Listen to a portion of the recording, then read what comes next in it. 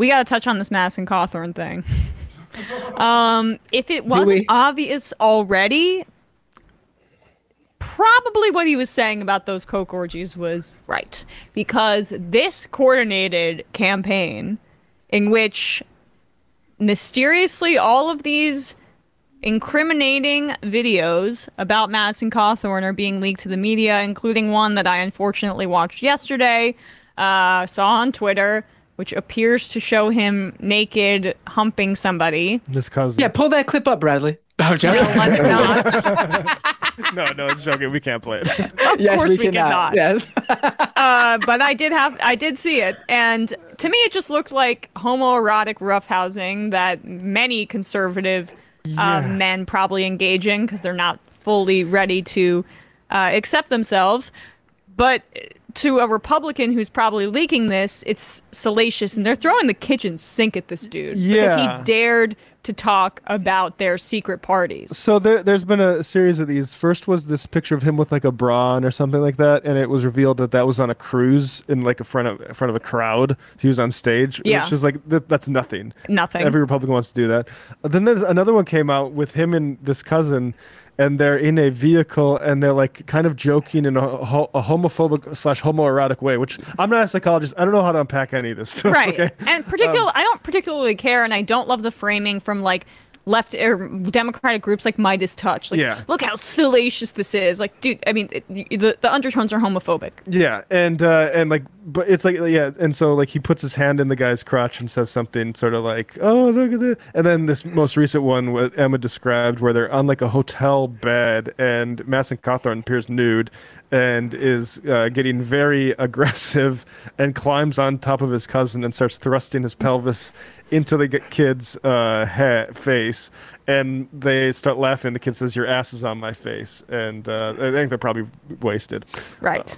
And so, I mean, none of this, I don't care, but plus there's also like he may be insider trading with an NFT thing. Like, all of this stuff is coming out at once about Madison Cawthorn. But it is important to say Madison Cawthorn is one of the more despicable individuals in Congress, like fascist, basically.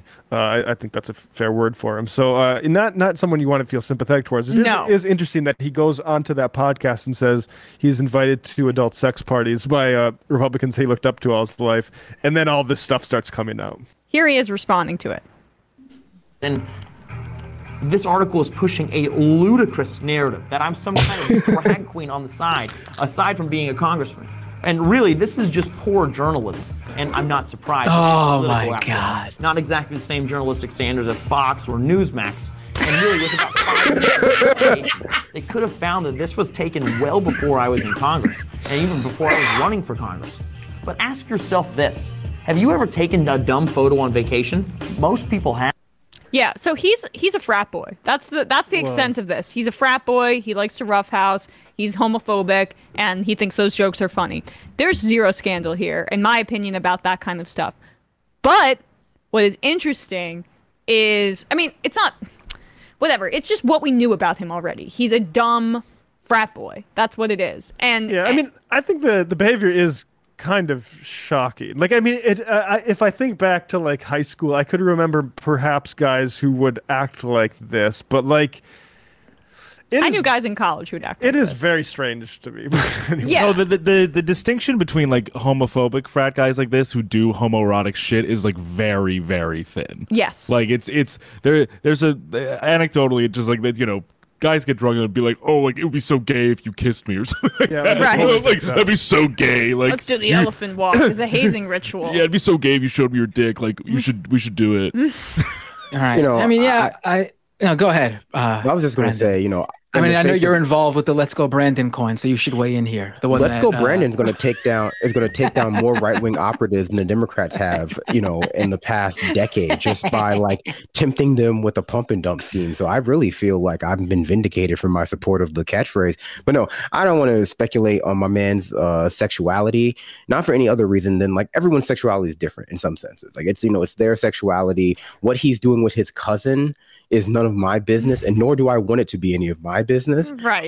What I would say, really, I always find stuff like this striking, whether it be cocaine orgies or like possibly having sex with your cousin, is that like the stuff that we do know about Republicans, the stuff that we do know about Madison Cawthorn, like the stuff that they advocate for publicly, for me is so much more troubling than any of this stuff, that it's always so like this reveal is something that is shocking and like damaging to people who's, you know, not just I guess with the far right, who may or may not like interpret this to be just horsing around or whatever, but just like generally in our society, these kinds of things are thought to be so much more damaging than coming out and just like advocating that poor people die in the streets, more or less.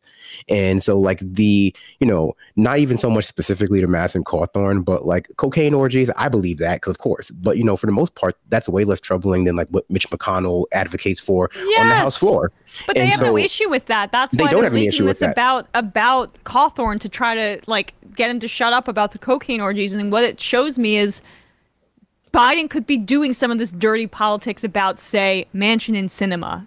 Like if the Republican Party can coalesce behind going after this guy and playing dirty politics because he revealed that their parties might get a little bit frisky and they might be doing some blow, Biden can probably play a little bit more hardball. Maybe look into some of the corruption investigations. I'm going to have Merrick Garland look into that, Joe Manchin, if you don't get on board with my entire agenda. But they just allow him to sink. And I wish the Democrats would engage in more party discipline like that. I got to be honest. Yeah. And we get the opposite. We get the opposite in the sense of like, you know, Schumer had Manchin's terms for Build Back Better for like 2 months. Yeah. And no leak, no like discussion of it, no even trying to cater to it. And he just like let that literally percolate, like die on the vine. Yeah.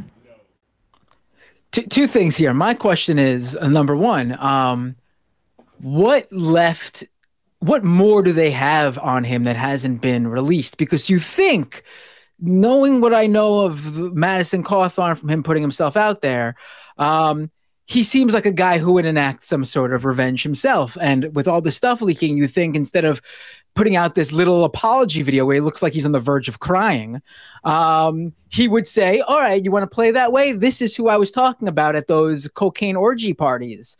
But he's not. Yeah, he's not. And I'm wondering why. Yes. There's got to be something more out there that he's hoping that maybe, you know, all right, I'll take the hits now, but they'll see that I'm playing ball now and they won't release the worst they've got on me. Yeah. You know, this is my discipline. I'll take it.